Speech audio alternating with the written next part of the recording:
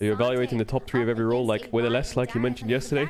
So LS messaged me and was like, hey, can we do top 3 every role LCK? Because apparently Cloud Templar and stuff did it, and he said that maybe some of their opinions were wrong. I looked at their opinions.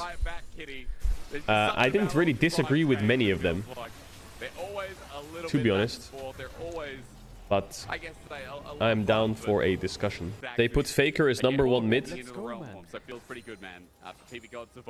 Well, do you want my honest opinion? I think FAKER, this split, this is probably his best individual split since like 2017. No joke. I think he's not been in this good of a form for the last like 6 years. Like that's a fact. He's playing really well. Like his lane phase, like FAKER's lane phase got really weak. FAKER's lane phase got really weak in 2020, 2019, 2020, and it never got better, but now it's better. IMO. And someone in chat's gonna be like, "Lol, Caedrel, you're just T1 biased. Shut up." But dude, just watch the games. Do you think this makes FAKER best of all time regardless of whatever happens in the future because he invented insane picks in earlier time of his career?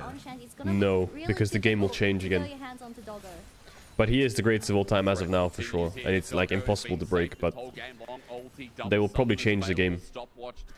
They will either release a champion that breaks pro play, or they will change the map or the objectives.